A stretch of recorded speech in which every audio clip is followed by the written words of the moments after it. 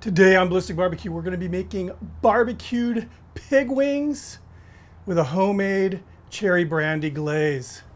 Let's get going. So this video is another installation of Exmark's Backyard Life campaign. If you're into anything outdoor living, whether it's outdoor cooking, hunting, fishing, DIY, hardscape, landscape, you owe it to yourself to check out the link I have below. Believe me, it'll make your life so much better when it comes to outdoor living. Let's cook these wings up. So these are pig wings. And instead of trying to sell you on the fact that there are like Sri Lankan flying pigs, like I was actually going to, these are simply from the shank. These are pork shanks, the lower leg of the animal, and the large bone has been removed. The meat's been butterflied around the smaller bone, and it makes for, as far as pork shanks, if you've ever cooked pork shanks before, it makes for a much better eating experience. It's just like eating a chicken drumstick, and it makes it more tender and just a very cool presentation. So these are all butterflied out. Now what we're going to do is just some little minor cleaning up before we start cooking. So you can see right in this area here, there's some tendons. So we're just going to cut that section out. So anything, again, these tendons, we want to get rid of those.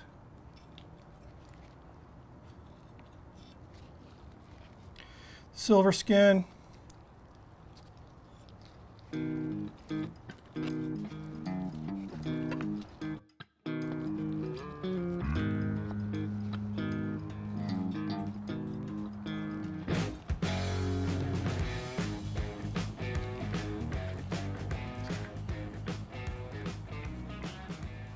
All right, this looks a lot better. I'm gonna do the rest off camera and then we'll season them up, get them on the cooker. And here we are all trimmed up. So as far as this initial seasoning, I'm using an all-purpose rub. It's got a little bit of sweet, but it's mainly, garlic and herbal flavors because we're going to be finishing these pig wings off with that nice glaze, which is going to be sweet, but you'll see it's also going to have a little bit of heat going on.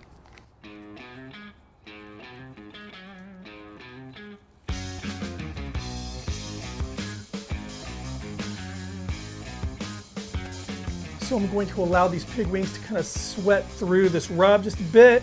I'll meet you guys at the cooker. So for this cook, I'm using a ceramic Kamado, but any type of cooker can do, whether it's a kettle, a pellet cooker, a big offset. All you need to do is just make sure that you're cooking on an indirect heat and you're running a low temperature. I'm going to be running this cooker between 250 and 275.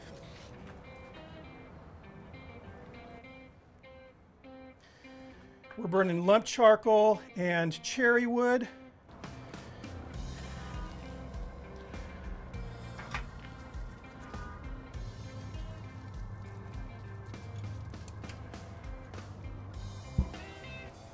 So now it's all about just monitoring this cook. I want to make sure that my cooker's not dropping too low in regards to temperature or coming up too high. Keeping an eye on these pig wings. Looking for that bark development. If they look like they're starting to get a little bit dried out on the surface, I'll give them a little spritz. Let's make the glaze. I'm going to kick this glaze off with a little bit of pork lard here. To the melted pork lard, I'm going to be adding some very finely minced jalapeno peppers. Keep your face away from this gas as it's coming out of the saucepan here. I just want to get them kind of cooked down just a little bit before I start adding the other ingredients. And we have some red wine vinegar, some ketchup,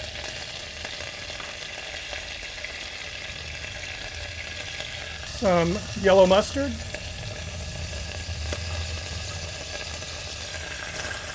temperature lowered a little bit. Now I have some paprika, some clove, some allspice, and some mustard seed. We're just going to kind of bloom these spices in this hot fat just a little bit. I'm going to take this off the heat and we're going to add some brandy very slowly.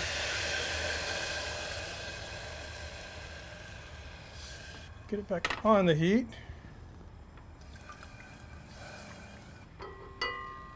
This smells really, really good. Now we're going to add cherry preserves. A little bit more. Now what I'm going to do is just heat this up while I'm stirring. I'm going to let this come to a boil, then we're going to reduce it. As it's reducing, I'm going to taste this, and if it needs any salt, I'll add some salt. That'll be to taste. And that's all there is to it. We've been at this cook now about 1 hour 45 minutes. Pit's been running at about 160, happy with that.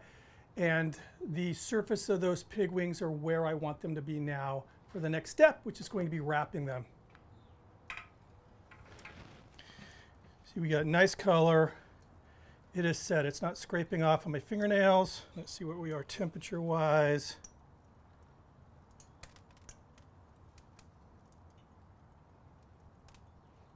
About, call it 140. These look good. They smell really, really good.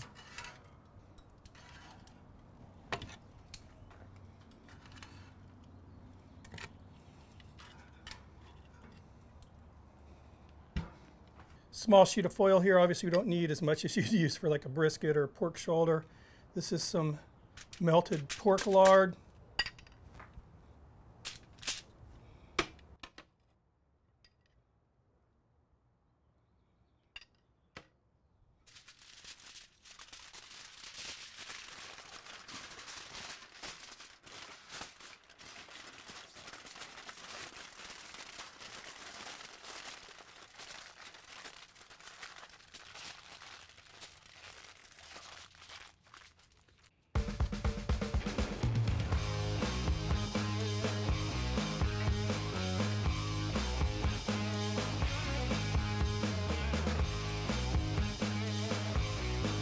Back on the cooker.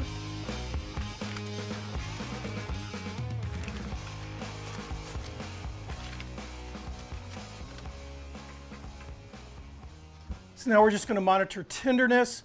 Once they become nice and probe tender, I'll be pulling them, unwrap them, glaze them, finish them, eat them. See you guys in a bit. These pig wings have been wrapped and in the cooker now for about 2 hours. And they're probing out just where I want them to be, nice and tender. Smells really good.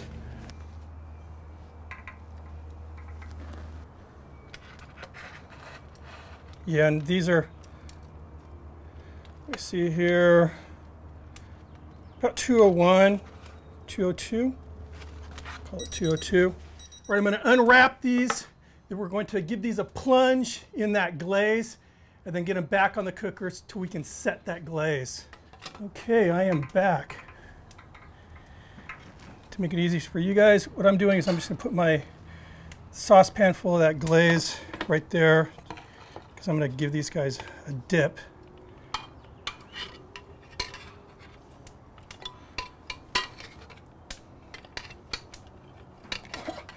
That is pretty. Look at that.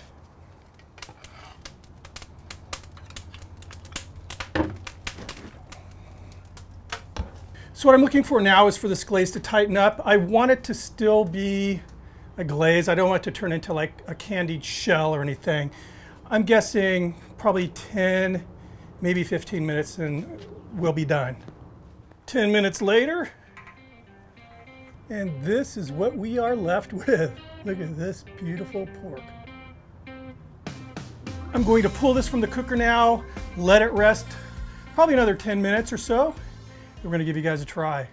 And here we are, all rested up, looking absolutely amazing. It really has this kind of exotic, kind of Asian look to it. It smells so good. Let's give this a try. And I didn't even bring, like a little kid with a lollipop, I didn't bring a knife or anything. I'm eating it the way you're supposed to eat it, like a chicken leg. Beautiful smoke ring there. Very, very tender. Sounds like a stupid thing to say, but it has a really porky flavor to it. Kind of sort of like ribs. That glaze is exactly what I was looking for. Has a nice but not overwhelming amount of sweet, a nice but not overwhelming amount of heat, and just a lot of really great flavors kind of firing off on one another.